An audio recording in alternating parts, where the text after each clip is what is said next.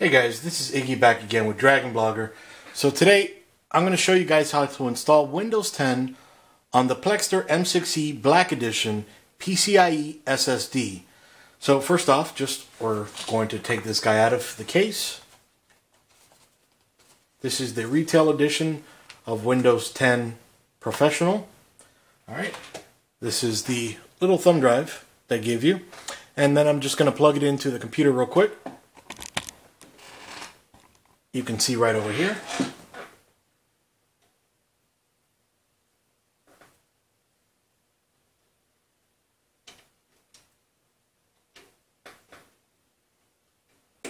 Alright, that's good to go. And now I'm going to take you to these two monitors here, just so that you can see from two separate screens how everything installs. I have this right now installed on the Sapphire Nitro R9 390 8GB edition. I'm just going to go ahead, turn her on, and just listen how quiet this system is. It also has the Arctic Freezer 240 liquid cool. So that's on, super quiet. Now just go into your BIOS. Mine is press delete.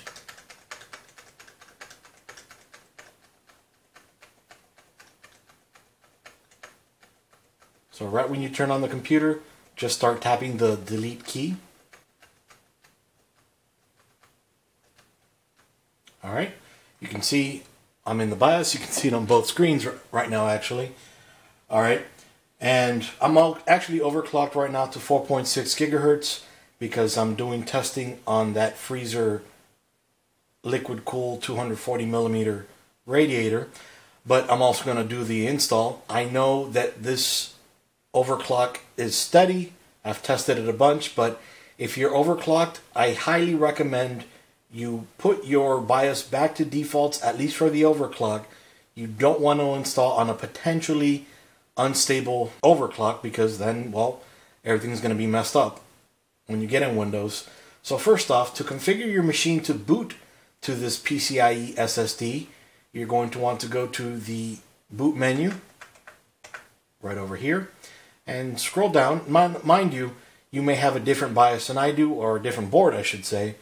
So yours might be a little bit different, but I'm going to give you just a general overview on how to do it. So we'll go down. You can see right here, actually I already have it as my Plextor, but if you didn't, we'd go into hard drive BBS priorities and press enter. So originally, because I did actually just do this right before just to make sure exactly how to do it, I don't want to waste your time. Previously it was on the Samsung 850 EVO 500 gig and my Plextor was all the way down here. So we want to make sure that this is the first device that this tries to boot off. So again, what we're going to do is go to boot option number 1, press enter, and select that PCI-E Plextor PX AG 128 M6e. Okay, so what we're going to do here is just press F10 to save and exit and press yes. Alright, so on here, while it's booting, we're going to want to tap the F8 key to get to the boot menu. So start tapping F8 as soon as you save and exit from the BIOS.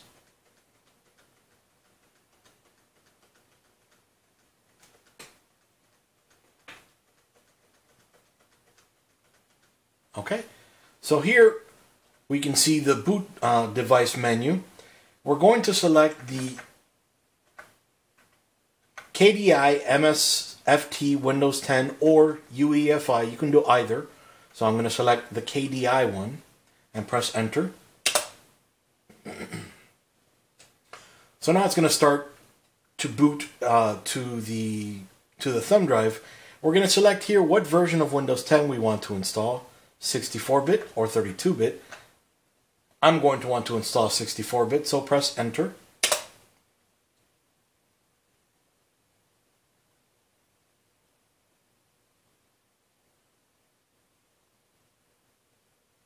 Now, this M6e Black Edition that I'm installing onto is only 128 gigs. They do make a 256 and a 510 I could be a little bit off on that, on the capacity, but I'll put this in the review as well. All right, so we're going to want to select English. And I'm in the US, and click Next. Now you're going to want to click Install Now. You also have the repair option down there, but we're not repairing, we're installing. All right. Now, inside of the package, on this little card, you have your key. I'm going to go ahead and enter that real quick. I'm not going to give you my key though, so I'm going to just click Next on here. You're going to see me at least. So again, here's the card, keys on the back. All right, and then click Next. Now you make sure you read these license terms. They're incredibly important. I've already read them a few times.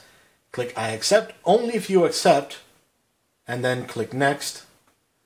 Now you're going to want to either upgrade your current install of Windows or custom install. This is to install onto a blank drive. I'm going to install custom install since my M6e Black Edition is blank. Now I'm going to want to look for that drive. So potentially it's this one up here, but I'm going to scroll down my list. All right, well, it's got to be. It's 128 gigs. This is a mechanical drive, another mechanical drive. This is my Kingston HyperX drive. This is a partition of the 850 Evo drive. This is probably another partition of one of these two over here. And I forgot which one this is, but this is another one. So I'm going to want to install onto this guy. This is my blank PCI-E SSD. And while it tells you unallocated space, meaning it's never been installed, and this is my drive 0 I selected in the BIOS. Then I'm going to want to click Next. Now mind you, by clicking New over here, you can select the partitions if you want to partition, but I'm not going to do that in this video. Now, it's copying over all of the Windows files here. Depending on your drive, it may take a little while, and of course your USB port, but this is on the M6e Black Edition off of a USB 2.0 thumb drive and connection, so it's going to be relatively quick.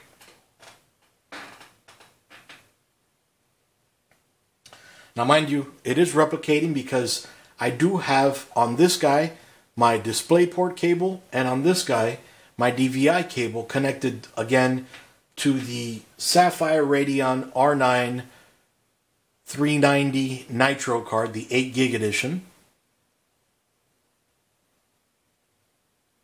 So you may have more, you may have 3 or 4 screens, and right now, since there is no multi-monitor display option or setting, it's going to just kind of replicate everything across all the HDMI ports, the display port, and the DVI port on this card.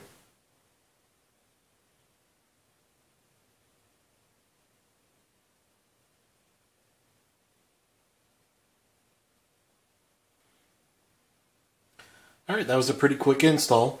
So now I'm going to go ahead and click Restart Now, or just wait those 10 seconds.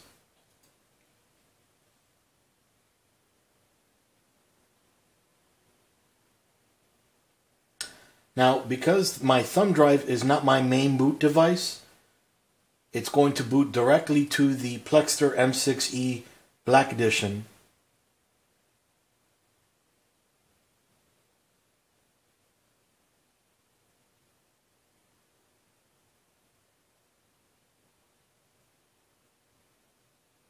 Now it's just going to go over a few more installation things and setup. But you can already see it's super quick.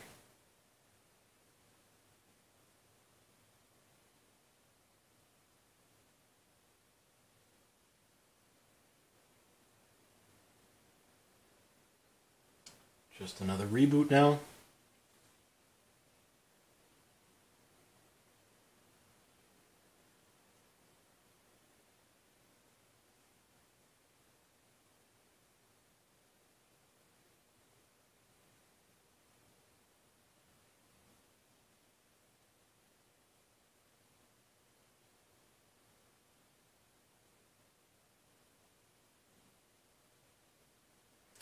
Alright, get going fast. So you can either choose use express settings or customize settings. Because I'm showing you guys how to install it, I'm going to go ahead and select customize settings. Many of you may just choose to use express settings, but again, I'm going to show you how to do it. Express settings probably ask you one question and then you're on your way.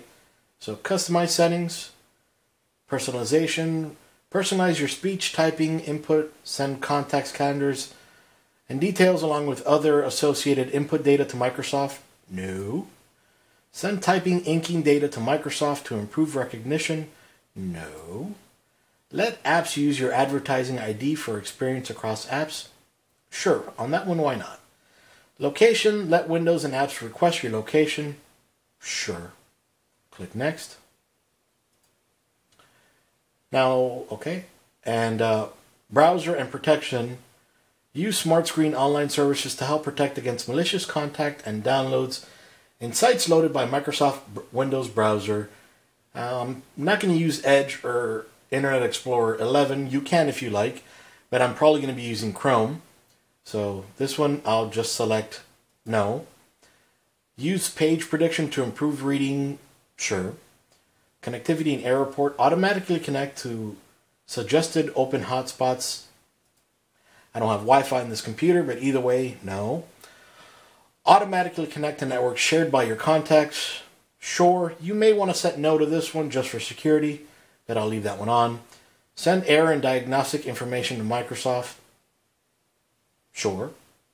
That one, again, you may want to turn off, but I'm not going to do anything illegal on this PC, so click next.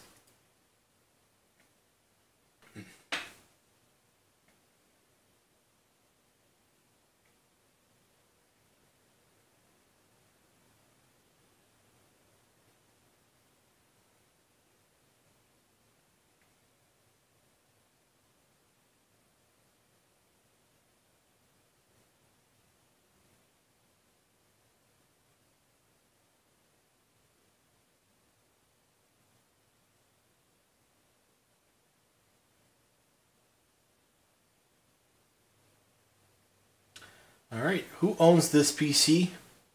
I do. And then click next. Email or phone.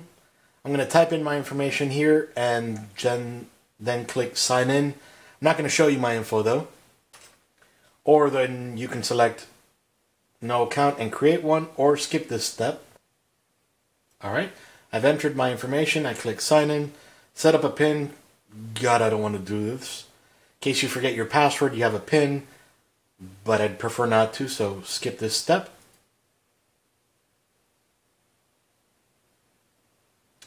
Meet Cortana. If you want a user, go ahead and click use Cortana. I don't, so I click not now.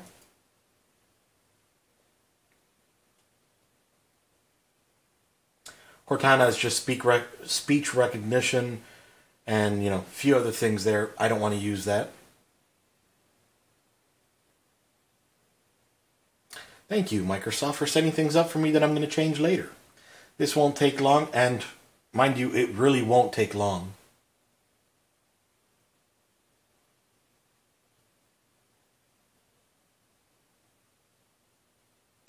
Taking care of a few things, and let's start. Alright, so we're already in Windows now. Yes, I'll allow my PC to be discoverable by other PCs and devices on this network. Alright, so we're in Windows now. Now mind you, you're going to have a different PC than I do. So you're going to have a bunch of different drivers to install. Definitely install them.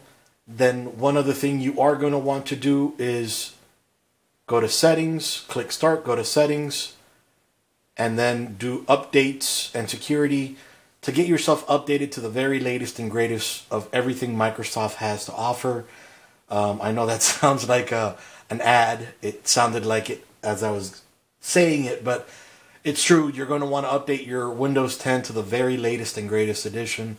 And also, well, if you have Office or any other Microsoft piece of software, this will also install and update all of your drivers too. Maybe not all of them, but a lot of them. So it's going to do that. You may not want to. You can disable that. but it's there. I just wanted to give you that information. And that's about it. The rest of this is 100% up to you. Again, this is super easy. Maybe when you started this, you would have thought it was difficult. It's not. It's really, really, really not. This is super easy. And well, if you get stuck, this video shows you almost 100% of all the steps. The next part is just installing drivers. That could be potentially complicated, but easy way to do it. Write down all the piece of hardware you have, your motherboard, your hard drive, your PCI-E SSD, your video card, and any other card you may have. Just write it down and do a search on their motherboard manufacturer or their manufacturer website. For example, my motherboard is Asus, the Sabertooth Z87 motherboard. Look on there on the Asus website.